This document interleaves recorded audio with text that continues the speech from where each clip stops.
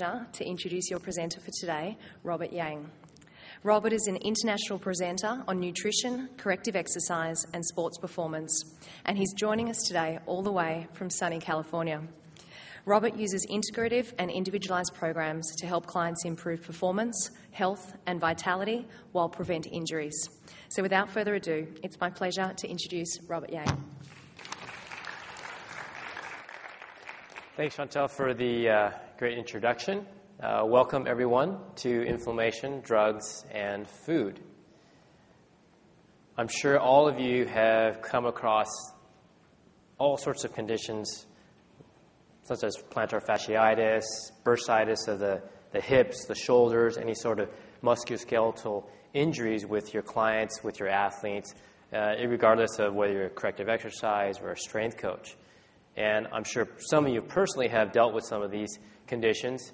Maybe your clients have dealt with these conditions as well.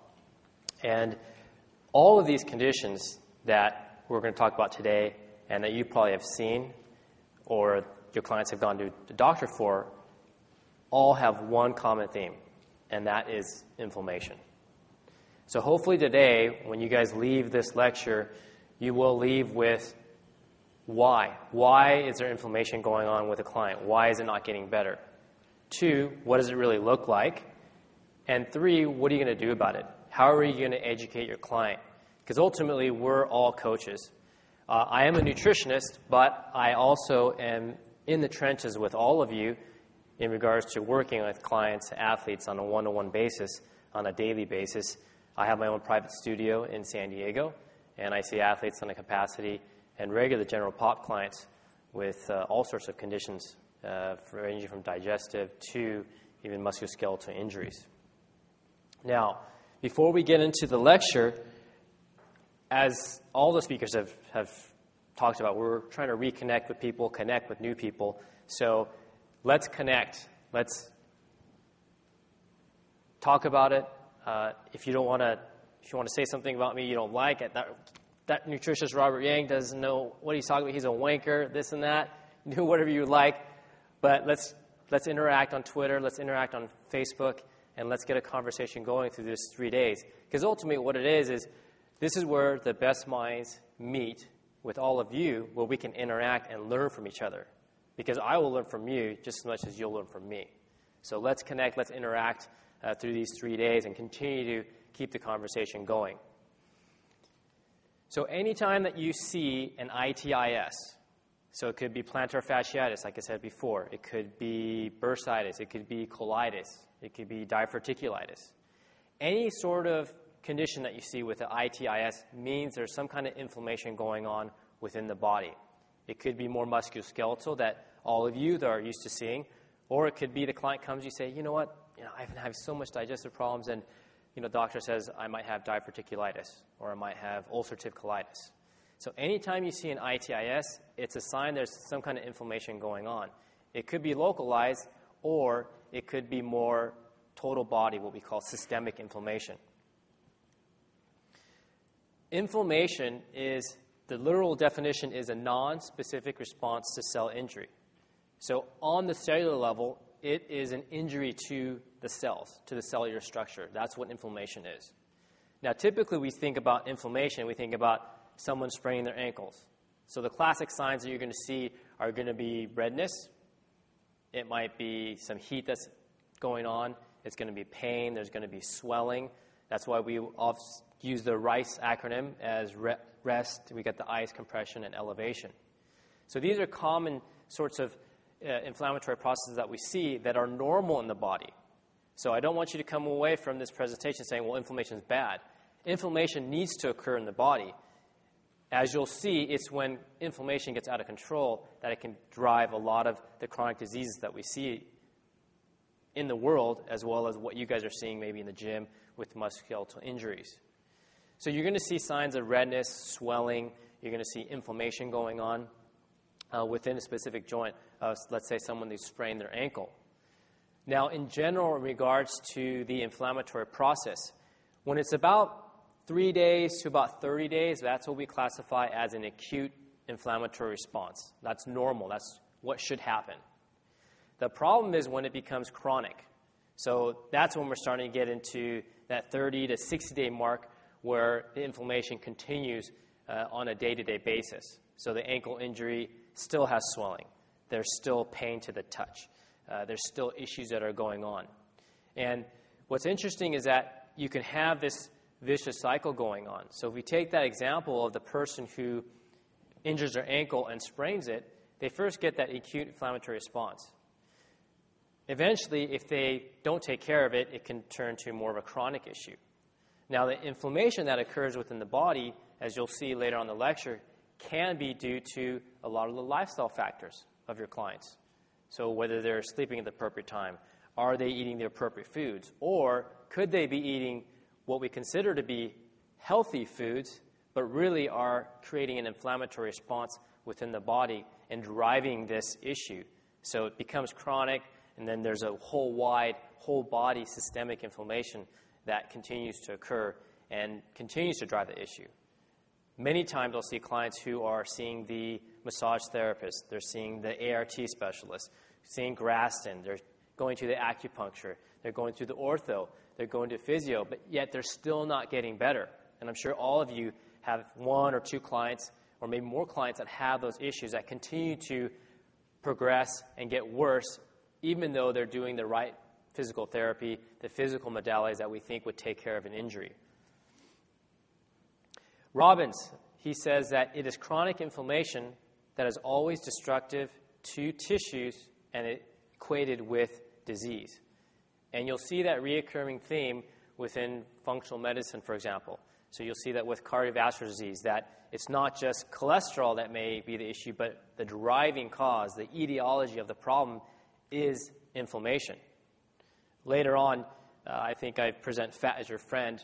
I think it's on the last day, and I talk about that inflammation issue that is really the major drive of a lot of the cardiovascular disease that we're seeing. That it's not just fat that's the problem, but there's the inflammation response that really is the issue and the key to the problem.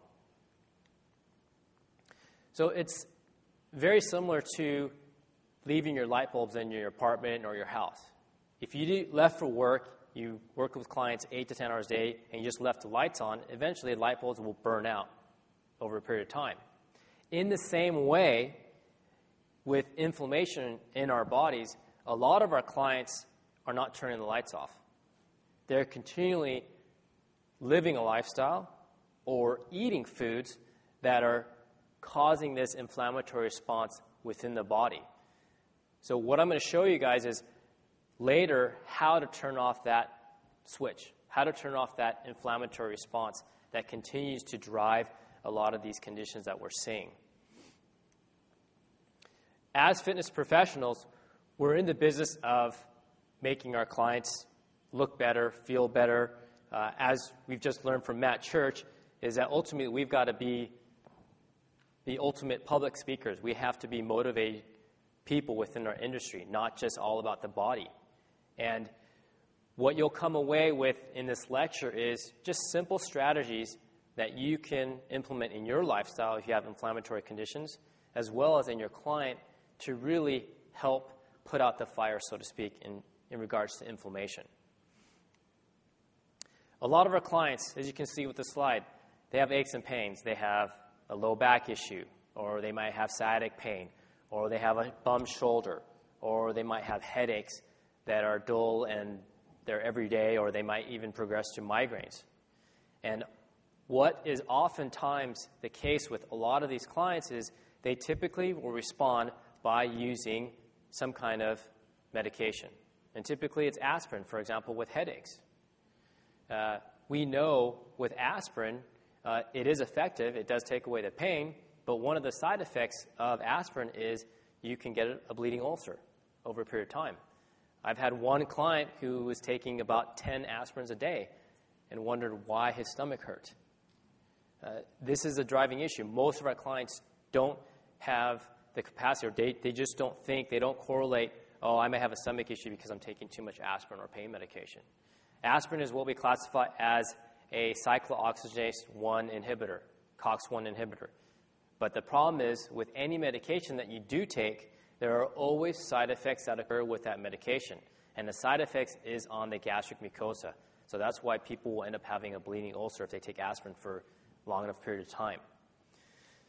The other ones are the anti-inflammatory medications. So some of you are probably aware of some of the anti-inflammatory meds like Vioxx that was available. It's no longer available. Celebrex is probably one of the most well-known anti-inflammatory medications for arthritis, for osteoarthritis. But as with aspirin, there are also side effects with those type of medications. The way that they were created was they wanted to find a medication where they wouldn't have as many side effects with the digestive system. The only problem is these are classified as COX-2 inhibitors. The problem is the cyclooxygenase 2, what they do, the enzymes, is they're very important for blood clotting. And what ends up happening is one of the side effects is stroke. So when they came out with Vioxx, it was a great drug. It took away all the pain. But the problem is with a lot of these medications that we see, whether it's Vioxx, the anti-inflammatory meds, or you look at, for example, one of the biggest meds that people are using are for reflux. So people are having stomach pain, they're having cramping, and so they're prescribed a lot of these anti-acid medications. The problem is they're designed for you to only take for a very short period of time, not for months at a time, not for years at a time. But the issue with Vioxx, when they started using it, people were using for years and years upon times. So what ended up happening, people were getting strokes. They were getting blood clots, thickening of the blood, and that was causing a stroke. They had another side effect that was a bit serious, and that was death. So that's why, if you look at the history of Vioxx, it was taken off the market. But unfortunately, many people have died. Probably about 250,000 people have died from Vioxx. And unfortunately, it was improved when it shouldn't have been. But unfortunately, that's the side effect of it. There was complication with stroke, cardiovascular disease, and simply death. And these are just the people that were using it that had arthritic symptoms as well as osteoarthritis. So there's a whole slew of other people that were using the medication that were not having these musculoskeletal problems. So these are some of the things that we're facing within the fitness industry, although we may think of it as a separate issue, but a lot of our clients are using these sorts of pain meds to get through the day or get through a workout. I work with a lot of golfers. They tend to use a lot of these medications on a daily basis in order to play golf. But with these medications, especially with these COX-2 inhibitors, they are a double-edged sword. So they do work. So don't get me wrong. They do work. They take away the pain. The only problem is with these medications, with the COX-2s, what they do is they also eat up the cartilage. And they don't allow the cartilage to regenerate.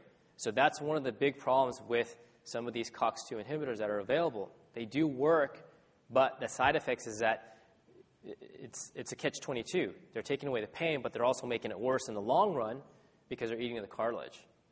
And I'm always into looking at the big picture of things, as should all of you, because ultimately we don't want people to be in pain or out of pain just for 6 months and then be in pain for another 6 months to a year.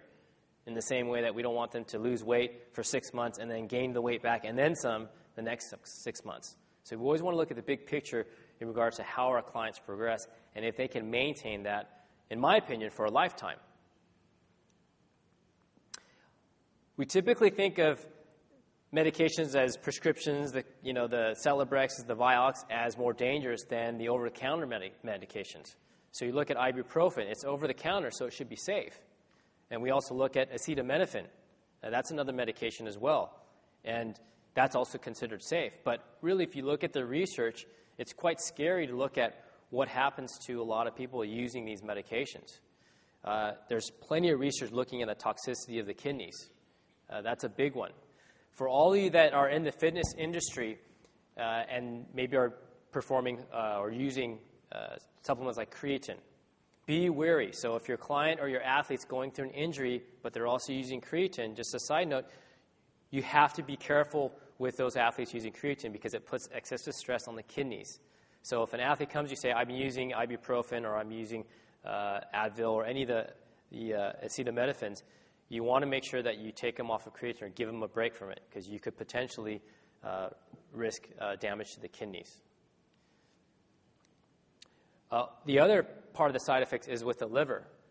So right now, in this day and age, in all over the world, especially in the United States and also Australia, is that we're having issues with the liver. We have what you all probably have heard about, alcoholic liver disease, but we're also having non-alcoholic fatty liver disease, where people don't drink alcohol, but yet their livers are full of toxins and they have incapacity to detoxify their body. And when you throw on pain meds, ibuprofen, you throw in acetaminophen, what tends to happen is that you're throwing gasoline to the fire, making it worse. And you could potentially do a lot of harm and damage to the liver. People don't know about fatigue, but that's probably one of the, I would say the number one complaint about why people go to the doctor is, Doc, I'm tired and I'm fatigued. One of the side effects with acetaminophen is that it always had a side effect, and drugs always work on the enzyme system. So if you look at the way that acetaminophen works, is that it inhibits an enzyme called HMG-CoA reductase. It's an enzyme that's produced in the body. It's natural. And the way enzymes work, real simple, to keep it not complicated, is it's a lock and key. So when they take acetaminophen, it's that key that goes in the lock and locks that enzyme from working. Well, I'm sure all of you have heard about CoQ10, coenzyme Q10. It's very, very important for our bodies in regards to production of energy. Your body makes energy on the cellular level with CoQ10. When people take acetaminophen, it locks that enzyme from working, HMG-CoA reductase. Your body can't produce CoQ10 anymore. With all of the exercise, with our clients that exercise is a means of producing CoQ10 within the cells. But when people are taking this medication, acetaminophen, it doesn't happen. So that's why a lot of times your clients may come to you fatigued, tired, or maybe possibly peter out during exercise session because they just don't have the capacity to make coenzyme Q10 within their body because it's a side effect of the medication they're taking. So at one point, if you don't do it already, as fitness professionals, you should have some sort of client forms that they fill out before they come see you as a new client. So you should know, are they taking these medications? What are they taking? It's not your job to tell them whether to take it or not, but you do need to be aware of them because that could impact your exercise program in regards to their reps, their sets, their tempo, their intensity, all the exercise variables. It'll affect it. Now, with these pain meds, as I said before, they do work because they do take away the pain. And I want to give you guys a simple analogy that you can use with your clients. And the light bulbs go off when the client hears this, when they take a lot of these pain meds. Let's say, for example, my buddy drives up and he just bought the new RS4. I'm a big Audi fan. I love Audis. I love fast cars. So he says, Rob, got the new RS4. Let's go. I'm like, I'm in. We're going down the highway, 120 miles an hour. And then all of a sudden, the check engine light goes on. And I said, oh, hey, buddy, just pull over to the side of the road. And he goes, okay. And I said, pop the hood. I go underneath the hood. And so what I do is I go to that little wire underneath the hood, and I click the wire, and the check engine light goes off. He goes, bro, what'd you do? I said, oh, don't worry about it. We're good to go. Light's not on, is it? No. So he's all right. Bah! What's going to happen down the road? You get the picture. Engine's going to blow. And what ends up happening is that people take these pain meds. Yes, it does take away the pain. But with pain, any of you that are performing corrective exercise or physio, you know that pain is a sign that there's something wrong. So if someone squats, they do a front squat, they go down, and they go, oh, you know what? I have this pain that's just traveling down through my glute, and it's kind of going down to my foot and making my big toe numb. Is that a problem? I would say yes, it is a problem. So do we continue loading the bar and getting up to 2 plates on each side and then go to even more than that? No, we got to stop them because there's something wrong. But what these pain meds do is it masks the pain completely, and then you can drive that pain and make the issue worse at hand. So be aware with these pain meds. There are some alternatives, which I will go over towards the end of the lecture, to give you some alternatives, because obviously they are freely available, all these pain meds, whether they're prescription or over-the-counter, but there are some good alternatives that you can use on yourself as well as with your clients. Some of the driving issues in regards to inflammation, usually three of them. And one of them is physical drivers of inflammation. And one of the physical drives is low back pain. So I'm sure all of you have somebody who has low back pain. They come to you with low back pain, or they might get low back pain during exercise session. 33% of the population has low back pain. Every person in the world will probably have one bout of low back pain in their lifetime. That's the stat. So it's something that we have to deal with all the time, and it can be quite debilitating because whether it's a disc derangement, whether it's a spondylolisthesis, spinal stenosis, SI joint dysfunction, whatever it is, it can drive inflammation going up, and it can be acute to begin with, but it can be more chronic over a period of time because we hear about people having low back pain for years and years in their lifetime. It's not just one bout. They usually get bouts of it over and over again. So we have to be cognizant about the low back pain and the musculoskeletal pains that people will have. Endurance training. Some of the endurance athletes may not like me when I say this, but endurance training can be a creator of inflammation. Now, if you're an athlete who is running, a 5K, a 10K, you want to run a marathon, that's fine. But if the purpose of you performing endurance training is for cardiovascular health, and it's just for fat burning, and overall you just want to reduce some body weight, then endurance training may not be the most optimal form of exercise. We know through short interval training that it's just as effective, sometimes even more effective than just straight endurance training. What I'm against is not endurance training, but the overtraining of endurance athletes.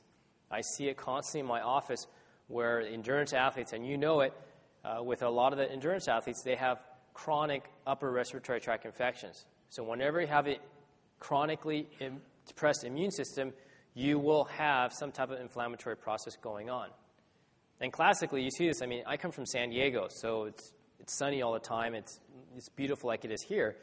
And I drive on the coast looking for surf all the time, and you see the runners going by, and they got an ankle brace, and they got the Chopat, right? 2 of them, and then they're just hobbling along and running, and they're doing. Literally, there's one guy running down my street, and this is how he runs. That's his routine. And with endurance training, it can be very addictive because we get the endorphin release, we get those hormone releases that people love to have.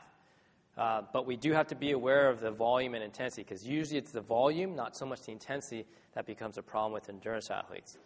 And as you know, you can have endurance athletes that chronically will run with plantar fasciitis, all sorts of other iliotibial band syndrome, until they just can't do it anymore. Posture is another thing. Our body is not designed to sit for 8 hours a day.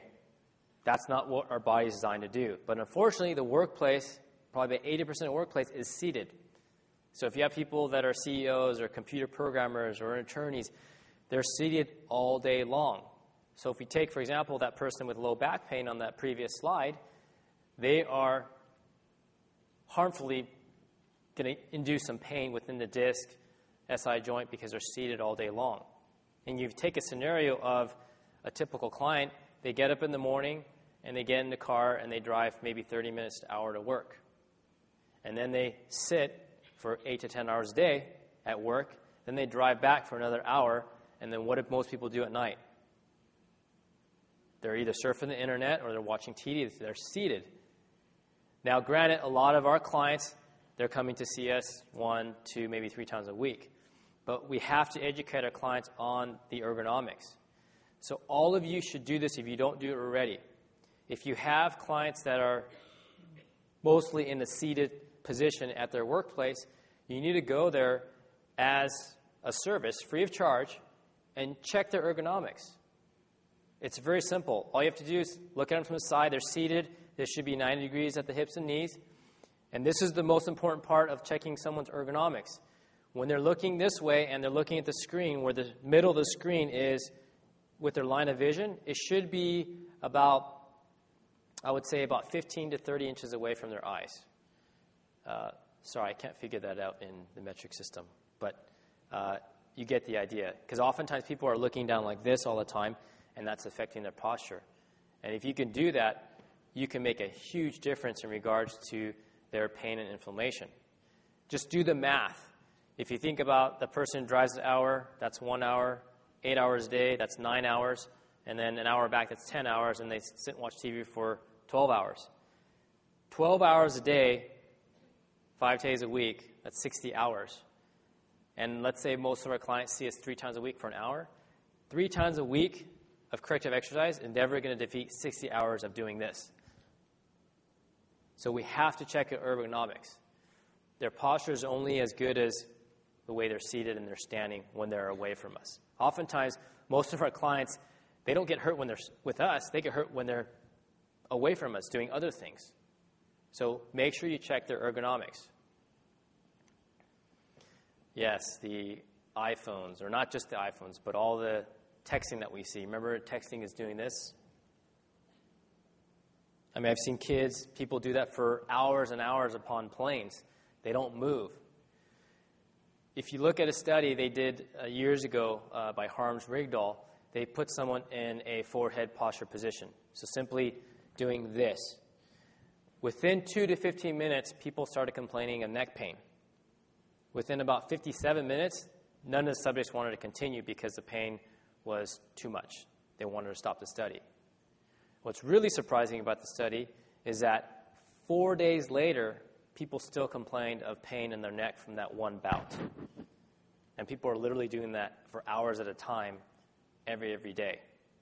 So be aware of these devices and educate your clients. Yeah, it's not very cool to do that, but it's much better to do that to eventually have a lower cervical disc bulge and cause all sorts of pain and inflammation. The other part of the study that was interesting is that they put electrodes on the muscles, and they wanted to see how much activity were actually on the muscles, and there was 0 activity on the muscles.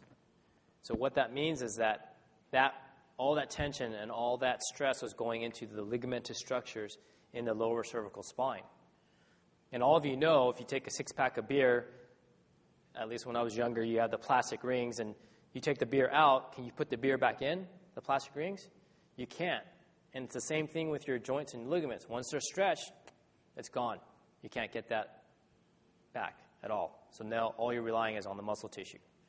So be aware with these devices and everything that we do have, because it can really be a driver of that pain and inflammation. Now, all you bench press fanatics, there's a term that was coined by Paul Chek, is the pattern overload syndrome. You typically see it in chronic bench pressers. You will also see it with people that only do the Smith machine. So they only do Smith machine back squats. They only do Smith machine incline presses. And if you look at any elite weightlifter with doing a snatch or clean and jerk, the bar path from the side is always slightly different on each movement pattern. So you must start your clients on different types of exercise, not doing the same exercise patterns all the time. This is when you get into this pattern overload syndrome. So get them to do different variations of exercise, even if it's different from a flat bench to an incline bench to an overhead press. Those are all different motor patterns. They may be similar, but neurologically, they are different types of exercises.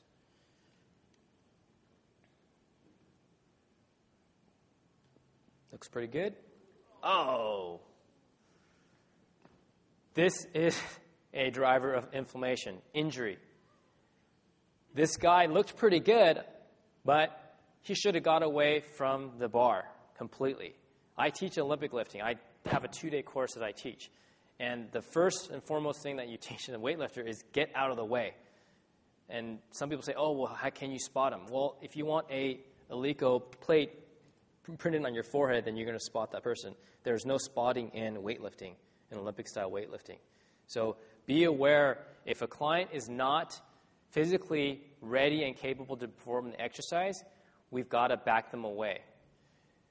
as coaches, we're very excited as a profession. We want to push our clients. We want to get them to do the advanced exercises because that's the sexy stuff. But oftentimes we need to hold our clients back and we need to coach them properly so we can prevent situations like this. Because I guarantee this guy, he's going to be in pain for weeks on end. Scars are another one. So I'm sure for those of you that are working with women that have either C-sections or it could be an appendectomy, any sort of scar. It could be on the abdominal wall. It could be on the knee joint. But scars are a form of inflammation and pain. Whenever the skin is cut, what ends up happening is the body wants to always heal that. So you scratch yourself, and over a period of time, your body lays down, and you get the scab, becomes itchy, and eventually falls off, and then you have new skin. With scars, what's happening is during that scarring process, the body will end up forming trigger points within the scar tissue. So oftentimes, I've worked on scar tissue that's 30 years old, and there are places that are numb. There are places that have acute trigger points, that have pain and inflammation. And this can drive a lot of pain and inflammation within the body. Especially we know about the core and how important that is between the lower extremity and the upper extremity.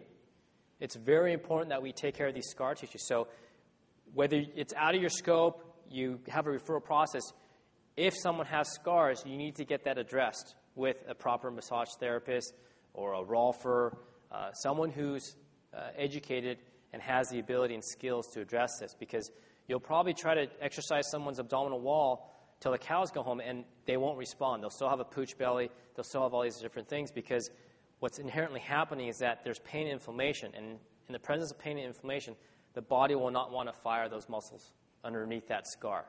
They will be inhibited until that pain and inflammation is taken away. Now, chemicals are a driving force for inflammation as well. We are constantly surrounded by chemicals. And you'll know more when I talk about that in my detox presentation. That's going to be in a few days. But with chemicals, we do have to be aware of all the pesticides, the herbicides, chemicals, fertilizers that are grown on our food. They are massive inflammatory agents. They are designed to be a disruptor of our hormones. Essentially, that's how pesticides are designed. So they want to design so that the hormones are disrupted, so the pesticides can't reproduce. And guess what happens when we eat that pesticide or that residue? It causes hormonal disruption. And anytime you cause hormonal disruption, you will cause some type of inflammatory response within the body somewhere down the chain. Plastics are another one. These days we have plastics everywhere. Everything's packaged in plastic. Our water, our food, even in the water supply. Unfortunately, if you start to look at some of the animals that are living in the water, the crocodiles in Florida and all these other animals, the males are having smaller penises because there's so much estrogen within the water. And you're also seeing that within the young males that are being born as well.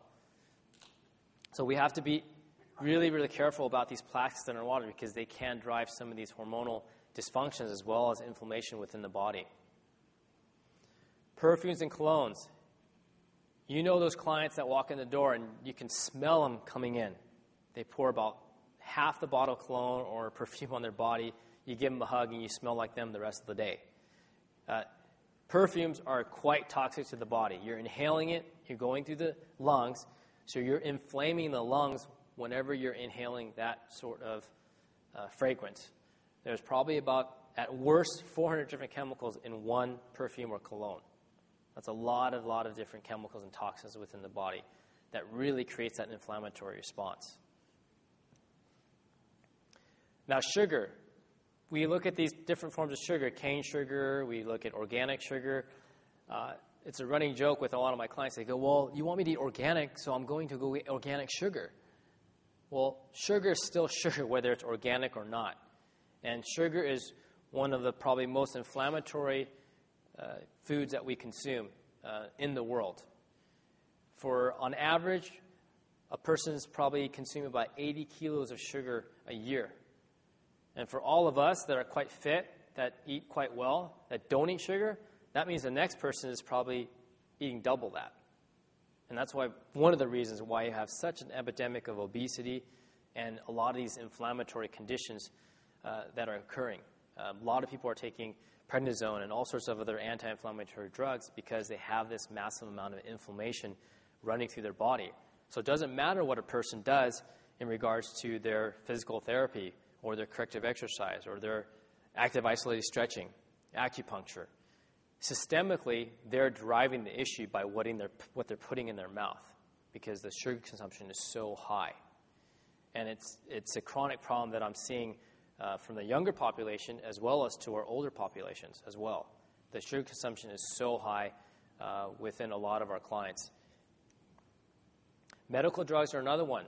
So the stats usually say about 80% of the population is on one medication.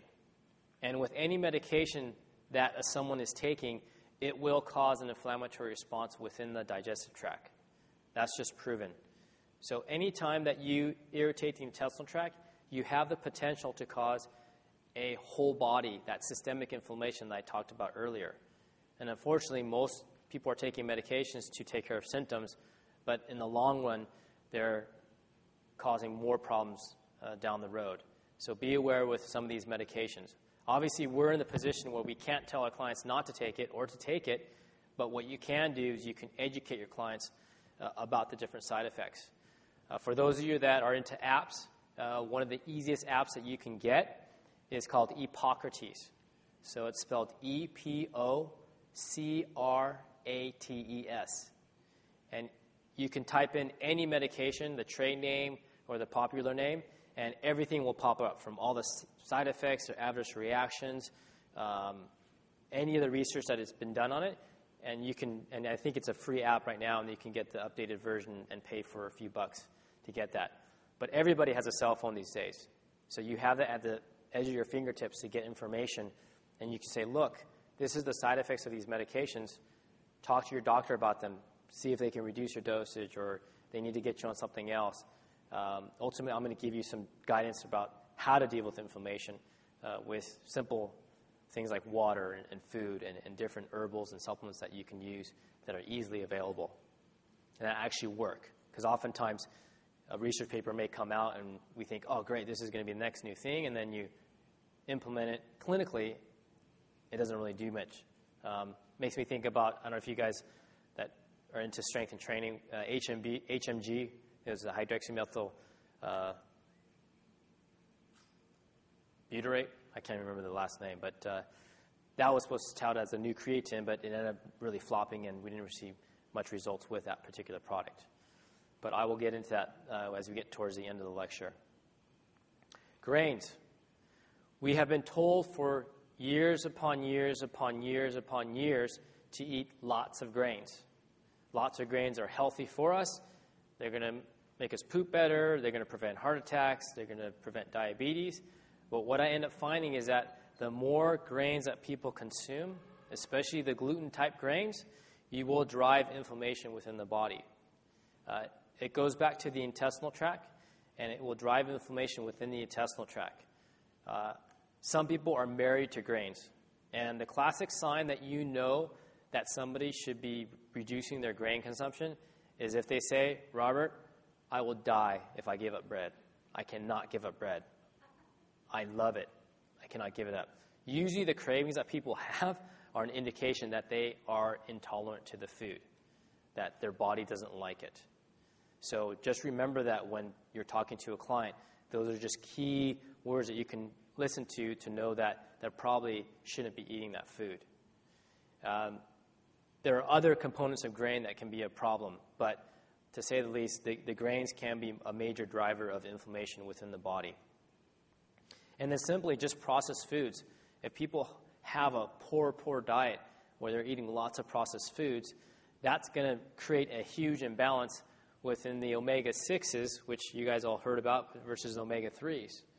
So what ends up happening is that because of the processed foods have high amounts of omega-6s, that drives the ratio up. So now you're having more of what research shows is a 20-to-1 ratio omega-6 to omega-3.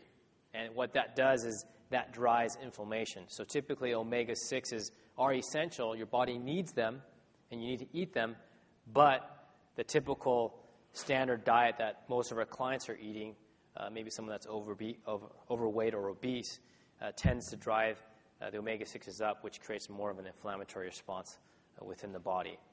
And most people don't eat enough omega-3s. Typically, omega-3s are fish or things like liver, guts, fish eyeballs. Those have high amounts of omega-3s, but most of our clients aren't going to eat them. I know I won't eat a fish eyeball, but some other cultures, that's a delicacy, but they have high amounts of omega-3s.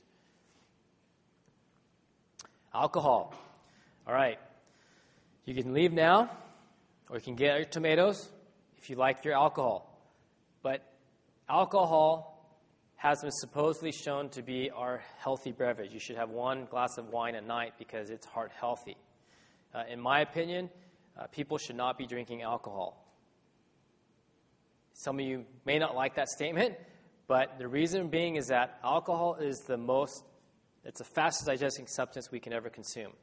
That's why you'll see all the NyQuils and the medications laced with alcohol, because it gets into the system really, really quick, fast. That's why they like to use alcohol. The reason why it's a massive driver of inflammation is that once you consume alcohol, it inflames the intestinal tract. So those of you who have alcohol or have a beer, you know that oftentimes you feel bloated after you drink alcohol. Well, what that is a sign that your intestinal tract is being inflamed. And the small intestine, if you don't know, it's a membrane of cells, but it's what we call a semi-permeable membrane. So what that means is that it has these junctions, and they're tightly closed, but whenever they're irritated and they're poked at and they're inflamed, they start to open up this way. And that's what we call leaky gut syndrome. And with alcohol consumption, it irritates the hell out of the intestinal tract, and it causes a self-induced leaky gut. So whatever you eat after you have alcohol, whether it's bread or cheese or ice cream or fish, well, that's getting straight into the bloodstream. The body's not designed to deal with that on a continuous basis. Every once in a while is normal, and your body has a capacity to close the gaps and deal with it. But when you're constantly inflaming the intestinal tract with alcohol consumption, what ends up happening is that you are inflaming the intestinal tract, and then you're allowing these food particles to get straight into the bloodstream. And what that does is anything that gets into the bloodstream without being sort of going through a security check when you go to the airport, that causes massive amounts of Pac-Man to come out, to Pac-Man to eat up the foreigners within the blood. And that drives an immune response, which ultimately leads to false inflammation within the body. So alcohol really, in my opinion, is not something to consume. Especially at night, it drives your blood sugar up, disrupts your sleep pattern. It would be better to consume it in the morning, but if you do that, you got some other issues, right? But there are other things about alcohol. We can talk about that later if you want, if you have questions at the end. But it really is not something to be consumed or looked at as something healthy to be added to someone's diet. Now, if someone wants to have a splurge and they just want a couple glasses of wine a weekend, not a big deal. But if it's used as something that's daily, that, oh, this is supposed to make me healthier, that's a myth. That's a false assumption. Now, vegan diets, especially with a lot of your clients that you're dealing with that have musculoskeletal injuries, long-term vegetarian and vegan diets can be a real issue. As I told you before, I work with athletes and general pop clients in a musculoskeletal capacity as well with corrective exercise and getting them to perform high-performance exercise. And one of the problems that I see is that clients that are on vegetarian diets over a long period of time do not get enough protein intake. And there is no pool of amino acids within the body. You must replenish it on a daily basis. Just as there's no pool of water, you got to drink water every day, otherwise you're going to run out, you're going to get dehydrated. In that same capacity, a lot of our clients are exercising. Maybe they're exercising 3 times a week. Maybe they're exercising every day. They're seeing you 3 times and they're exercising the other days of the week.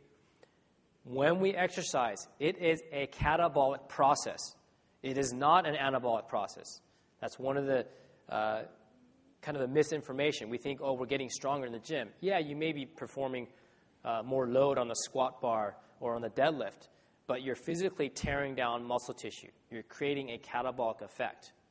And what ends up happening is because the protein intake is not high enough with these types of diets, what ends up happening is the body does not have the raw ingredients to replace muscle tissue, myofibrils, and also connective tissue. We forget to think about the connective tissue with the ligaments and the joints. We need that protein intake in order for the ligamentous system to heal. Primarily, one of the amino acids is called proline. Lysine is also involved in the cross-linkage of the cartilage, but proline is one of those amino acids you can only get in animal products, and it's very important for stability of the collagen. And I've seen this over and over with some of the vegetarians that I've seen is they don't heal as well from musculoskeletal injuries, especially joint injuries. Just one interesting case study, I had a young African-American basketball player, and he had a L5-S1 disc bulge at the age of 15 or 16. That's unheard of for someone that young to usually have a disc bulge, unless there's some kind of extreme amount of trauma that occurs. And literally, this kid would walk down the court, and he would sprain his ankles. But yet he was so fast, he could dunk a basketball at only 5'8", 5'7". That's pretty good. That means you got some good hops. So he could be explosive, but yet he couldn't stabilize his joints, and he would sprain his ankles walking on the court sometimes or running really fast. I ended up finding out this kid has been raised as a vegetarian, as a vegan since the time he was born because his mother thought that was the healthiest thing to do. Unfortunately, this kid was raised on soy burgers and soy milk and never ate meat in his entire life. I remember this distinctly, too. I said, well, when the team travels, they don't go to a nice restaurant and sit down. They go to places like McDonald's or Burger King or whatever is available. I said, so what do you do when you go to McDonald's? What do you eat? Because all those burgers and fries. He goes, well, I eat the fries. I go, okay, well, that's a given. And I get a Big Mac. And I said, well, Big Mac has meat in it. He goes, I get a Big Mac but without the meat. I was like, that's not too appetizing when you think about that. But that's what this kid would do. And until I got this kid starting to eat a little bit of some animal products, he would not heal properly. So just be aware that if your clients are not healing properly and their protein intake is very, very low, or they're on a very extreme vegan, vegetarian diet, you have to start exploring that and at least supplementing their diet, if not giving them some different type of animal products, because it will definitely accelerate their healing process. A third source of inflammation is microbiologic. It's something we typically don't want to think about, and you don't really think about it. It's kind of gross to think about it. But with bacteria, we have to think about bacteria. And the reason being is that with bacteria, we all walk around with about 3 to 4 pounds of bacteria within our body, our digestive system. If you were to take a scratch of your skin and put it under the microscope and look underneath the microscope, you would see hundreds of bacteria. When I went to a holistic dentist, they took a scrape of my tooth and they put it on a microscope. I almost freaked out. There were literally hundreds of bacteria on the screen.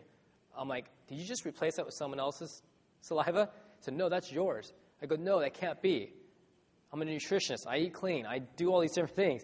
So no, that's normal. You should have bacteria. Well, when we have an overgrowth of bacteria, whether it's H. pylori, or whether it's a parasite, or whether it's fungus, or anything of those types of bacteria, what ends up happening is that they want to survive too. They want to live too. So they're going to create toxins which become very inflammatory within the body. Candida, oral thrush, Candida, fungus, yeast, that's another one. They want to live too. So anytime they release their toxins, it's very, very inflammatory to the intestinal tract. And that can lead to what we call a kind of a stealth inflammatory response to the body. At least with, let's say, whether it's perfumes or the pesticides or whichever, or all these other creators of inflammation, we can at least go to sleep and take a break from it. But if someone has an overgrowth of these sort of bacteria or fungus or candida, it's with you 24 hours a day, 7 days a week, and when you sleep, you still don't get a rest from it. So it's constantly driving inflammation.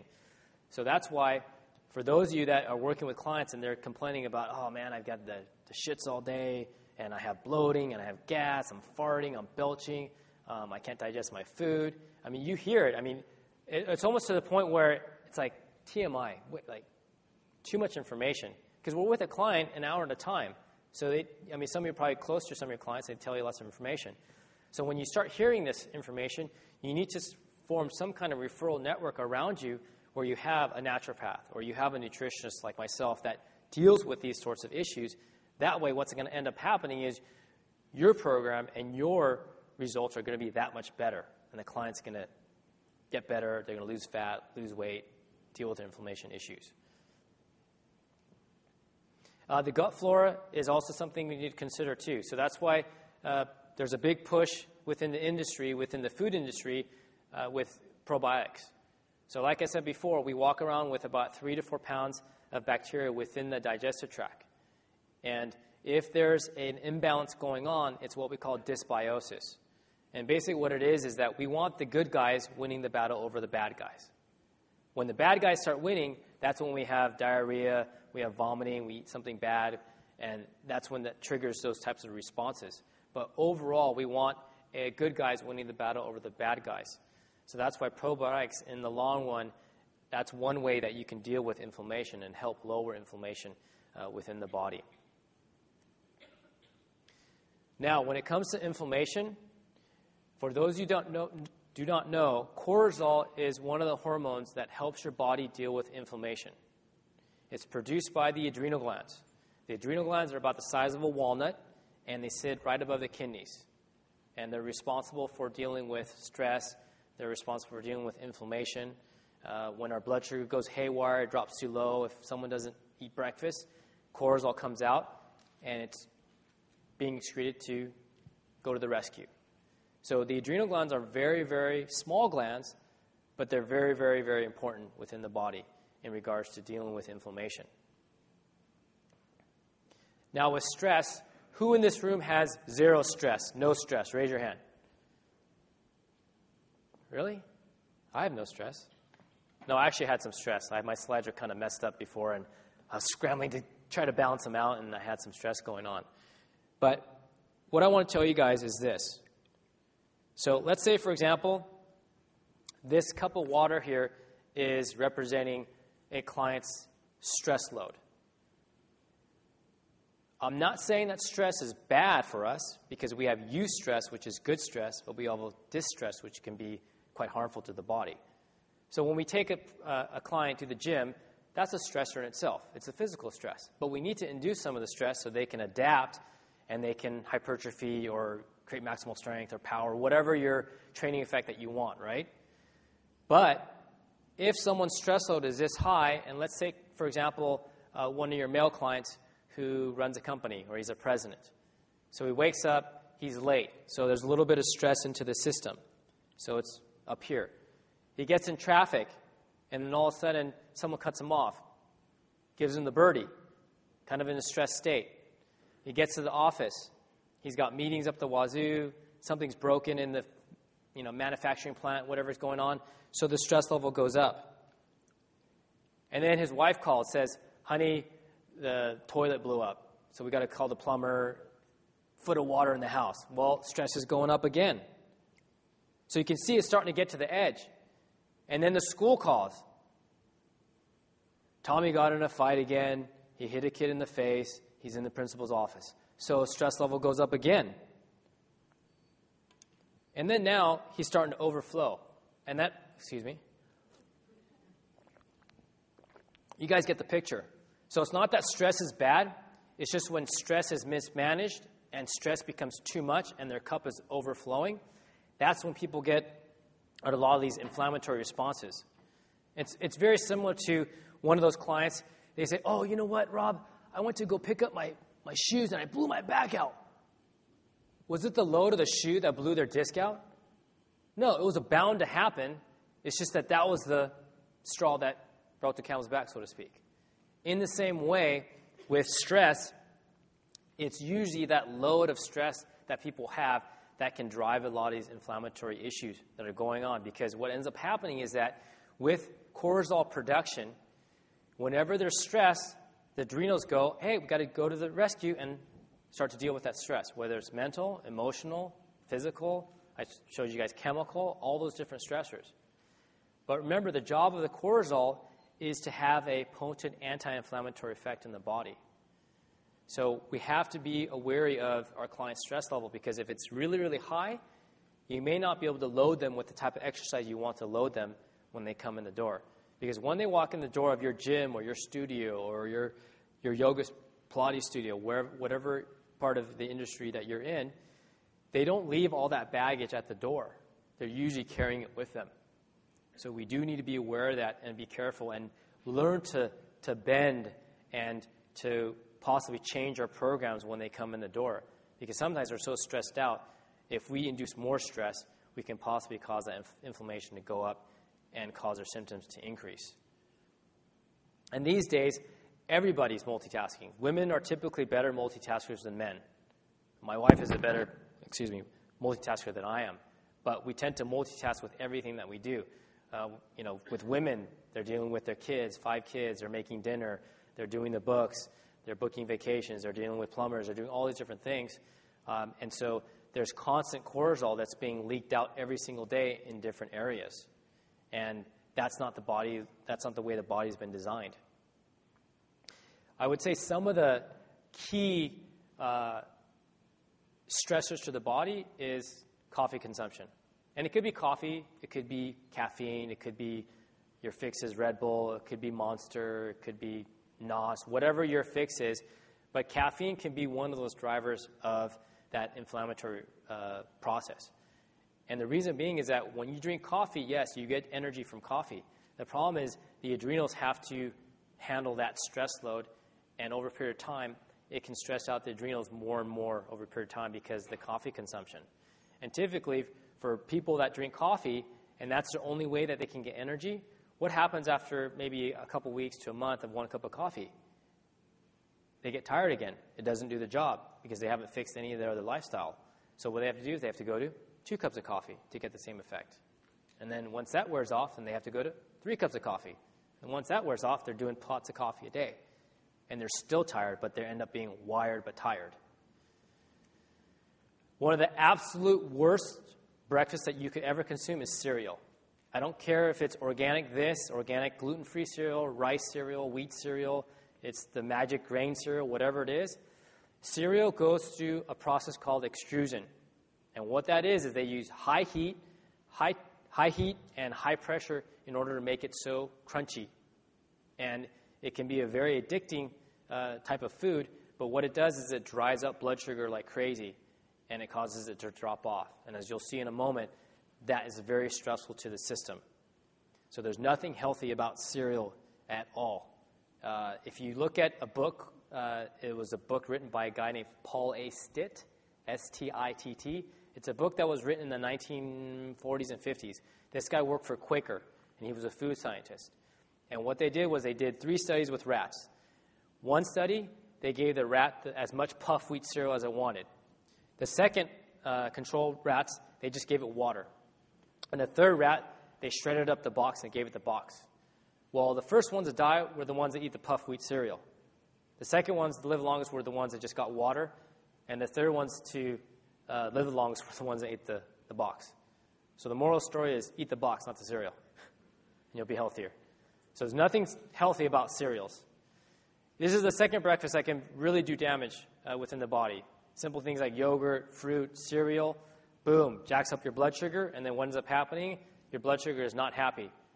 And it skyrockets, and then what ends up happening is you are on a roller coaster effect. You're going up and down, up and down, up and down constantly. And that creates an environment that is very stressful to the body because your body thinks of extremes. It always wants to be in the state of homeostasis, which just means balance. It just wants to be in balance. The problem is when the blood sugar is driven up like that first thing in the morning, it goes up, and whenever it goes up, it's got to come down. So when it comes down, in that process of coming down, that is a very stressful time to the body because the body doesn't want to go too low blood sugar because if you go too low blood sugar, you're going to go into coma and you're going to die. So that's why the body starts mobilizing cortisol to break down muscle tissue, whatever it has to do to raise up your blood sugar to normalize it. That's just a natural strategy mechanism of the body. So those types of breakfasts can be really detrimental to really wasting that cortisol. And ultimately what it comes down to this is it's false alarms. So let's say, for example, I wanted to pull a trick on everybody, all the over 2,000 people here. So I went out and pulled a fire alarm. Very cool. Firemen come, like, oh, cool, this is cool to see firemen. I never see firemen from Australia, see what they look like, see what they wear, whatever. So I do that. And then they go away, they check out, there's nothing wrong, there's no one hurt, there's no fire.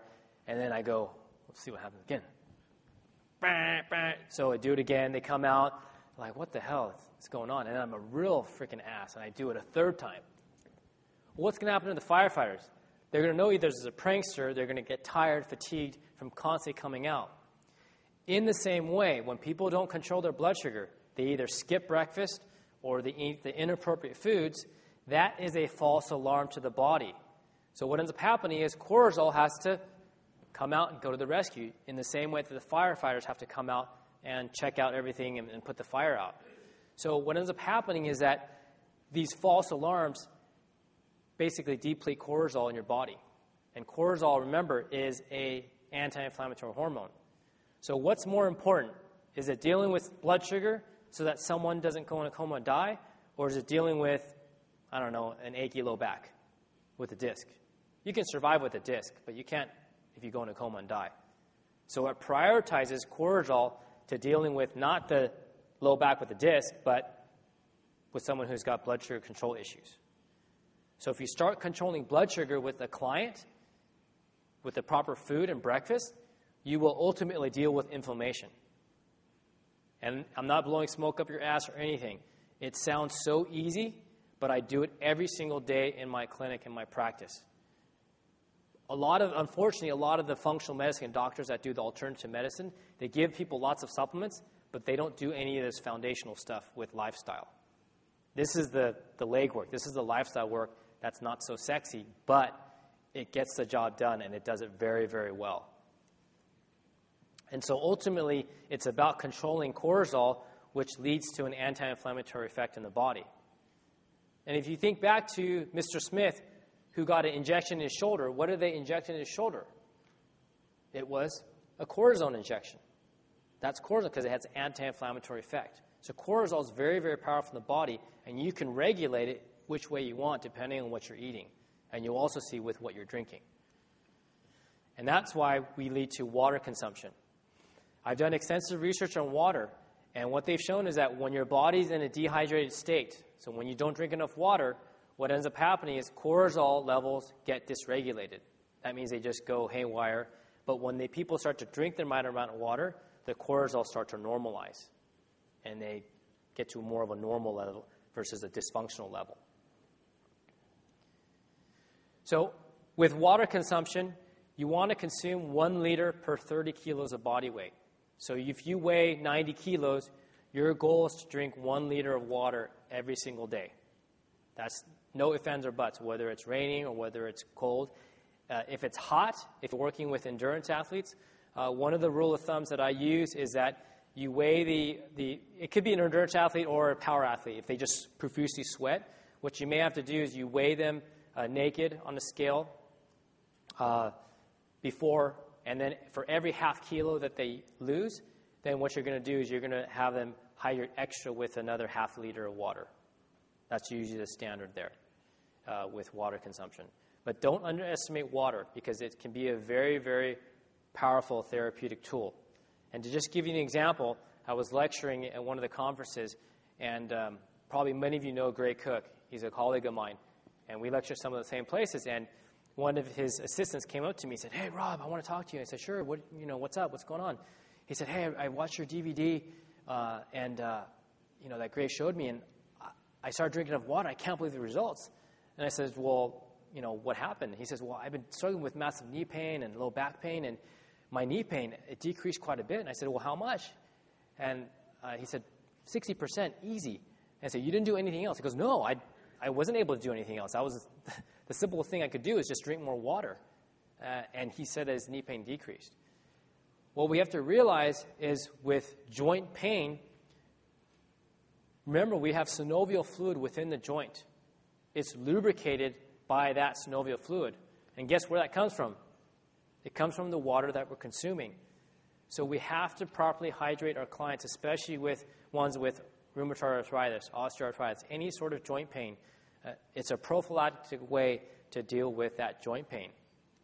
If you look at discs, so if you look at an intervertebral disc, you have the rings around it called the annulus fibrosus. Within the center here is this piece here. That is the nucleus pulposus. That's the center. It's primarily composed of water. So when you go to sleep at night, the disc should fully rehydrate. You should wake up about 1.5 centimeters taller in the morning. And then as gravity, you walk around, then it starts to decrease the disc height.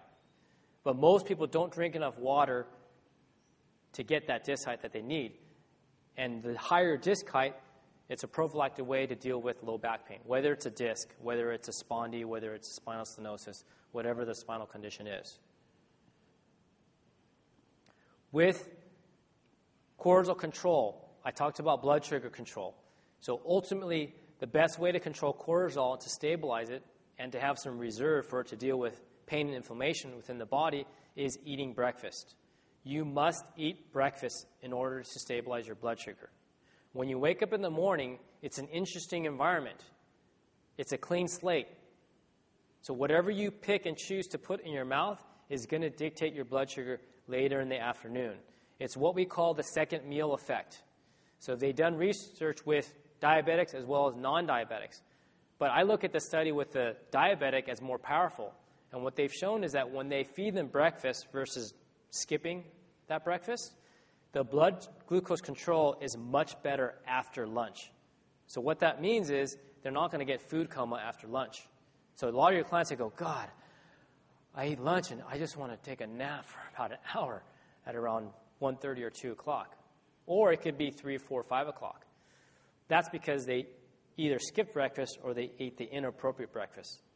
So whatever you choose to do first thing in the morning is going to dictate what the blood sugar is going to look like and ultimately what your cortisol is going to look like in the remainder of the afternoon. And clinically, I've seen this affect someone's sleep patterns, believe it or not. So when they ate for breakfast, that's the only thing we changed, their sleep patterns improved. And that just only makes sense because you're actually stabilizing blood sugar, ultimately leading to better cortisol control, because cortisol has a major impact on someone's sleep patterns. So if someone has issues with sleep, you always have to look at the adrenal glands, because that means there's some kind of either dysregulation of the cortisol, or there's just not enough cortisol or too much cortisol. Protein shakes. The reason why I put this up is that there's a big push for people to have protein shakes in the morning. I don't have time, this and this and that. Just remember, with all these whey protein shakes, I mean, the first time I think I took a protein shake was in 1988, 89, where they were making these protein shakes. I mean, way before we had all these meal replacements and the whey protein powder. And the way that they were designed were for pre-exercise or after exercise. Because the whole point of it is liquid. One, it gets into the system fast. It jacks up your insulin level, which supposedly we're trying to get that within muscle cells so that we recover faster. That's why a lot of us do a protein shake after we train, because it facilitates recovery. But remember, it's causing your glucose, your insulin level to go up. Is that what we want to happen first thing in the morning? No, we want your blood sugar to be flatlined. So we typically think of flatlining for a heart as a bad thing. In regards to blood sugar, it's a good thing. We want it to be flatlined or slightly rising. That would keep the blood sugar nice and stable, and we're not having that roller coaster effect, which is really stressful to the body. So protein shakes, I would much rather you fight tooth and nail to get your client to spend another 15 minutes and get up earlier and have a breakfast, eat their breakfast, and then get out the door. I know a lot of you probably work early in the morning, so you're running out the door as you're trying to see that 5:30 client or 6 o'clock client. In order for you guys to start coaching your clients with these recommendations, you have to be doing it yourself. So for me to say to my client, well, I want you to do 10 sets of 10s of front squats, then we're going to push the sled, and then we're going to go do the glute ham raise, and then we're going to do some abdominal training. If I don't do that myself, how the heck am I going to get my client to do it? They know when you recommend something if you don't do it yourself. So make sure that you start doing this with yourself and all these recommendations with yourself first before you start recommending to their clients. Because then you have first-hand experience of what it feels like and the differences it'll make. Meal times. A lot of people don't put an emphasis on meal times. They should at least have a breakfast, a lunch, and a dinner. Many people work through lunch. They just skip lunch, or sometimes they skip breakfast and lunch, and then they eat a huge dinner. And that's just going to only cause further problems. So make sure that people have scheduled eating times, because it's a very stressful situation when they don't eat. Their blood sugar starts dropping off, and then that's when they can notice all sorts of issues with anxiety, depression. I mean, you heard Matt Church this morning talking about the increased rates of depression. I mean, I've had as young as an 8-year-old on antidepressant medications, and he's been on it for 8 years because he's 16. And all we needed to do was really control his blood sugar. In my opinion, all those different problems with ADD, ADHD, it's a blood sugar control issue. Yes, there may be some other issues involved, but to label a kid as ADD, ADHD because he wants to run around, that's a bad thing. And ultimately, what did he get for breakfast? He got something like Captain Crunch and a Frappuccino. Or if he's a skateboarder, because I live in the mecca of skateboarding in Carlsbad and Encinitas, California, all these kids are sucking down Monster and Red Bulls like it's just water. It's just normal. And then you have them bouncing around and you go, well, he's got ADD. Well, let's look further into the issue and look at some basic things that these kids are putting in their body as well as adults. We've all heard of the BFF, Best Friend Forever. Well, your best friend for cortisol control is your PFF, which is your protein, your fats, and your fiber. That's always a must in each meal if you want to control blood sugar. If you just have carbohydrates, so you saw on that previous or 10 slides ago with cereal and yogurt and granola and fruit is a whopping load of just plain sugar.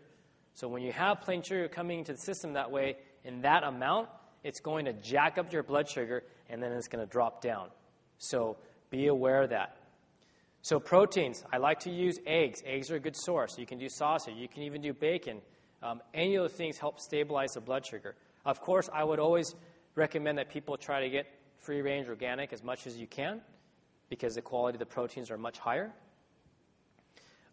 Steak, beef, buffalo, bison, anything like that is always good. I would have to say that when you look at the type of meat that you're getting, it does make a difference. So with grass-fed beef, you're getting 4 to 5 times the amount of omega-3s versus the omega-6 versus grain-fed beef. So it does pay to get the higher quality meat. It's going to be healthier for you. And remember, I told you before that with inflammation, one of the problems we have with the massive amounts of inflammation within a lot of our clients is the imbalance ratio of omega-6s to the omega-3s. And so when you get people shifting to a better quality steak or beef or bison or buffalo, you're getting them to shift more to an anti-inflammatory state by just what they're choosing to buy in regards to their food. So remember that when you're coaching your clients, say, well, let's just have you try to shop at a certain store that sells you grass-fed beef. Salmon, we know, is a big one too. So salmon's a great source of omega-3s. But that's under one condition, if it's wild fish.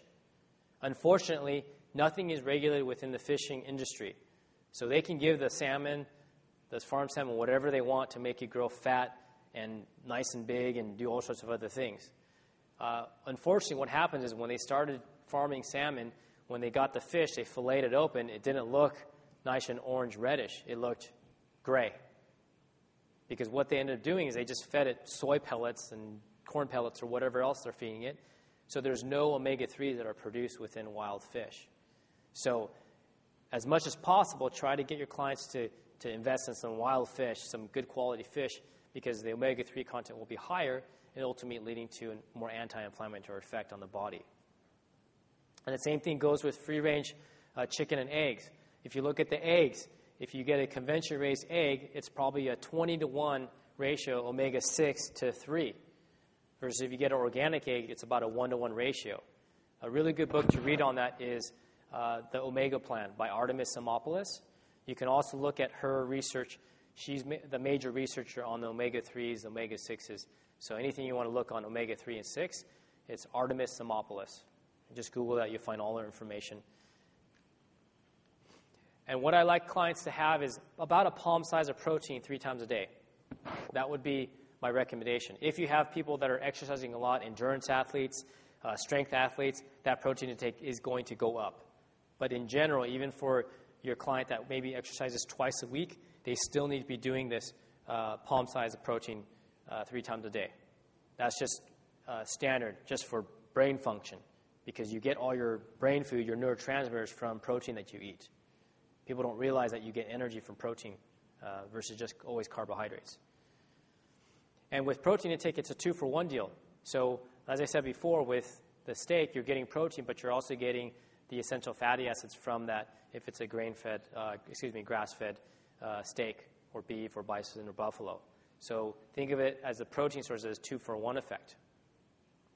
And the interesting thing about fat is that fat has been shown to have no influence on your insulin levels. So what they do is they give people glucose, for example, that 50-gram orange drink or purple drink, and you drink it, then they test your blood at 60 minutes and 20 minutes or 120 minutes, and they look at see what your glucose response is. Well, with fat, been shown to have no insulin response. So it's really a good way to help stabilize blood sugar. So just don't be afraid of fat. If you're afraid of fat, then come to my lecture. Fat is your friend. And you won't be afraid to eat fat anymore. Coconut oil is a very good source of fat to use, especially as an anti-inflammatory fat. One of the ways that it works is it increases IL-10. It's one of the interleukins that has an anti-inflammatory effect on the body. Also, one of the other many benefits of coconut oil is that it's antimicrobial. It just means anti-bug. So anytime you accidentally swallow a bacteria or a parasite or fungus, whatever, it fights that infection. So coconut oil is a very good oil in regards to dealing with inflammation from its properties, as well as on a microbiologic effect for the digestive system. Butter is also one too. So butter is a 4-carbon chain butyric acid, and it also has what we call an antimicrobial effect. Not only is it stable, keeps us satiated, but it has an antimicrobial effect. So it does protect your digestive system from the bugs I talked about earlier. So avoid the margarines, avoid the canola oils, the vegetable oils. Use oils that are stable, that don't go rancid when you heat them. Olive oil is a good one as well. I would tend to be more cautious about heating really high heat because it can go rancid, but use it plenty on your salads, on vegetables, and so forth. There's what we call squalene in it. It's a nutrient, and it's been shown to put the fire out, so to speak. It's an anti-inflammatory effect in olive oil. So there are some nice benefits to olive oil that you can use with a lot of your clients, but I would avoid definitely oils such as canola oil. In the manufacturing process, it's an erucic acid, and it can have some trans fatty acids in it depending on how they process it. So just be wary about the canola oils, because there's a big push for people to be using canola oil versus the cottonseed oils and the soybean oil and the corn oils, which most of you know are, once you heat them, they turn into trans fats. Fish oils. So with supplementation, with some of the fish oils, just be wary of the quality. So if you don't know about the quality, if you find it in a regular supermarket, be very suspect. Most likely it has mercury, and it probably has traces of PCBs. So be careful with the quality. I recommend usually 500 milligram capsules, 2 of those per 20 kilos of body weight as a general, just standalone, especially if people have a very processed food diet. You need about 12 to 16 weeks for that to turn over, because ultimately the good fats that people do eat, it'll be like an oil change with your car. It just doesn't happen within a couple minutes, but it happened over weeks at a time. So as you introduce some of these good fats, you'll get some of this oil transfer, this oil change happening, and you'll notice inflammation will start to drop off in a lot of the clients, and their symptoms will get reduced, along with all the other recommendations we made about water and food and establishing level blood sugar. Borregola officinalis. This is just a name for borage oil. So the fatty acid is called gamma-linolenic acid. It's an omega-6 fatty acid, and I know I said it's pro-inflammatory, but this one is different. It's a special one. So this omega-6 has been shown to be anti-inflammatory in cases of rheumatoid arthritis, osteoarthritis. Very good track record, as well as for inflammation for a lot of our female clients. That time of the month, they're having cramping, bloating, moodiness. I know none of the women get moody at all during their cycle, but sometimes it does happen. But they can be very, very beneficial using GLA. And what you can do is you can use one capsule, which is about 240 milligrams, and you use it twice a day. And this is one of the supplements on paper. It looks good. Clinically, it works very, very well. So if you have clients with, RA or osteoarthritis, and they're using some powerful meds, just suggest that they get on some of these oils, and I think you'll, at least if you get a 30% improvement, at least they can maybe possibly reduce their dosage of their medication, which reduces the amount of side effects that they get over a lifetime. Picture of pineapple. Pineapple has bromelain. It's a proteolytic enzyme. So proteolytic enzymes are very, very good for dealing with inflammation.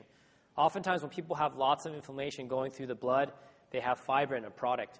And so what the proteolytic enzymes do is if you take it on an empty stomach, they help to be like a Pac-Man and eat up those fibrin to get rid of them so that inflammation can get reduced over a period of time. Some of the other herbals that you should be aware of is turmeric. Turmeric is very, very anti-inflammatory. Lots of research on joint pain, even in cancer these days. So you'll see lots of research on it. Also with boswellia. Boswellia is also anti-inflammatory, helping with joint pain, as well as having an anti-tumor, anti-cancer effect. And more research will come out about it. But you guys know the research now, so you can use these products. Typically, they come separately with the proteolytic enzymes versus the herbs. This is one product from Designs for Health, Inflammatone. It's what I classify as a second-generation anti-inflammatory. It's a combination of the proteolytic enzymes as well as boswellia, turmeric, rosemary. It works quite well. I typically use about 3 capsules on an empty stomach with a client with chronic pain, maybe twice a day. If it's really acute, then I recommend they probably take it 3 to 4 times a day. Is it going to act exactly like ibuprofen? No. It's not going to work exactly like that. If you have someone with an acute amount of pain, an alternative is to use a homeopathic called Arnica montana. You can use it in the pellet form, and you simply put it underneath the tongue. Or there's gels, there's creams.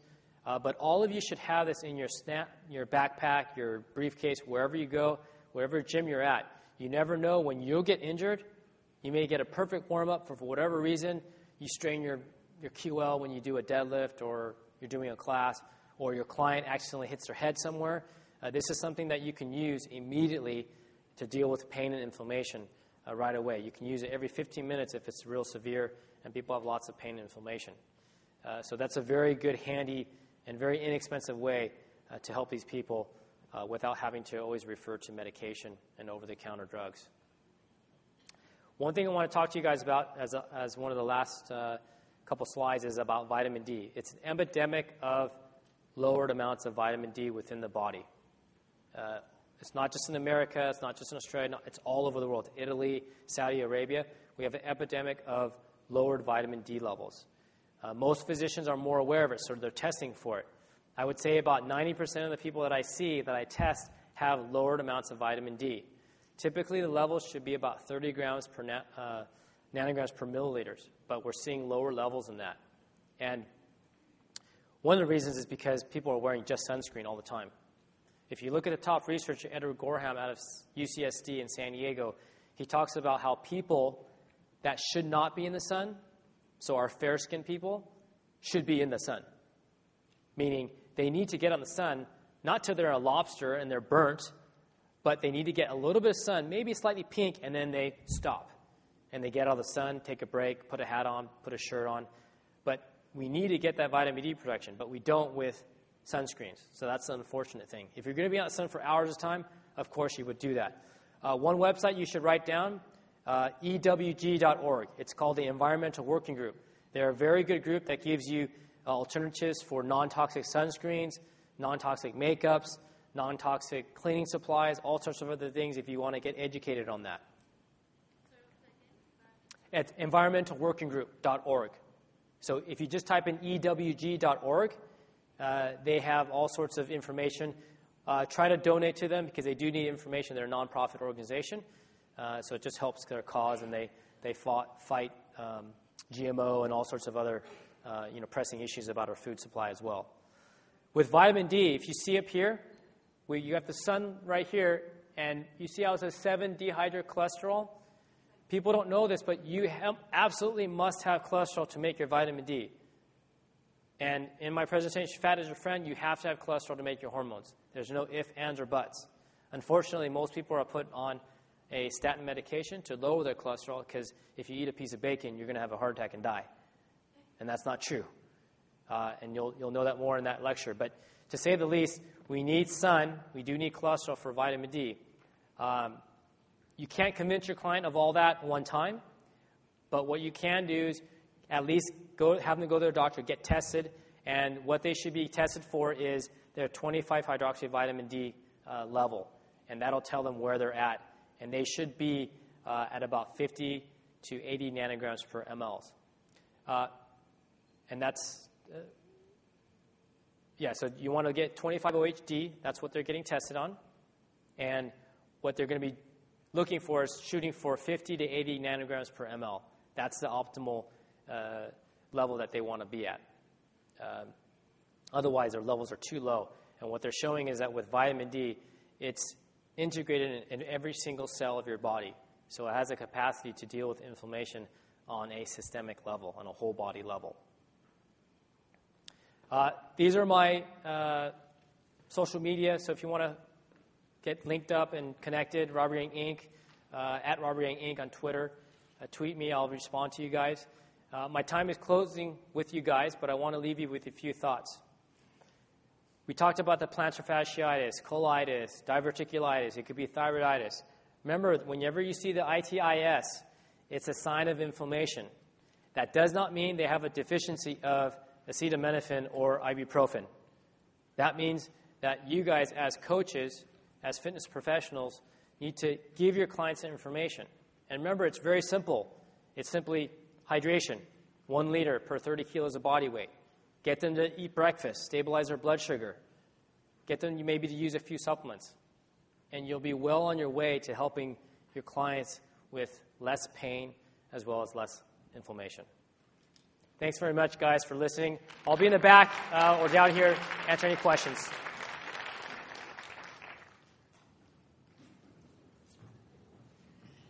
Thanks so much to Robert for today's presentation. Just a quick reminder, if everyone can please fill in their evaluation forms before they head out the door and just hand them to the event crew on the way out. Thanks very much. Right, perfect. So I'll see you again this afternoon for your